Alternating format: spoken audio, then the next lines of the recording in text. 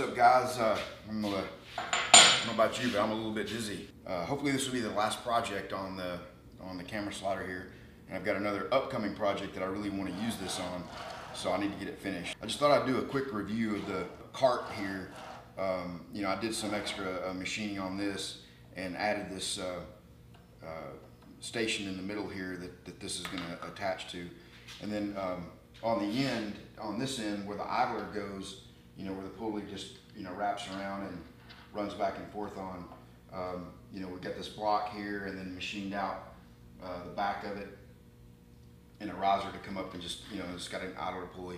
And then on this end, you remember this is a steel 3x3 square tubing that, you know, we TIG welded the top on it and drilled the holes and all that.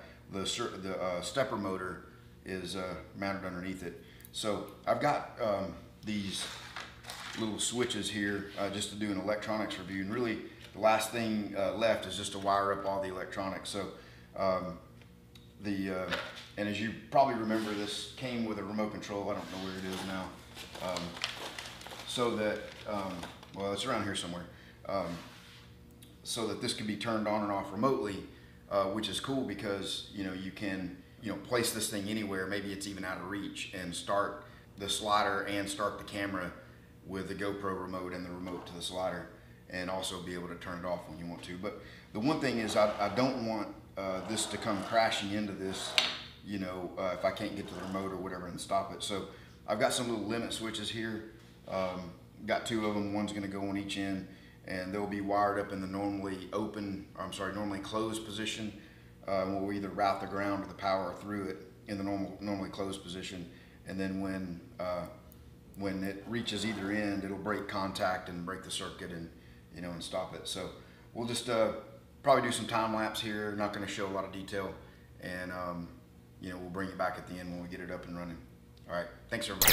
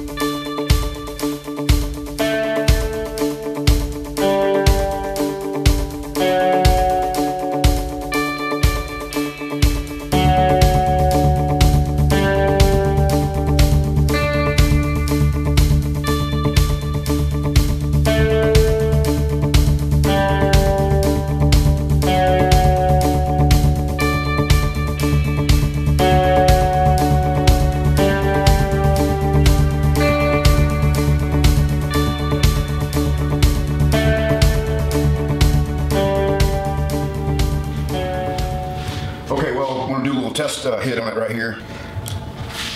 Bring it off the limit there. That's on speed 5, which is half speed. At the low resolutions, the stepper motor is not very smooth. It's kind of jerky and stuff, but once you get about half speed or higher, right there it smooths up pretty nice. And that's as fast as it'll go there.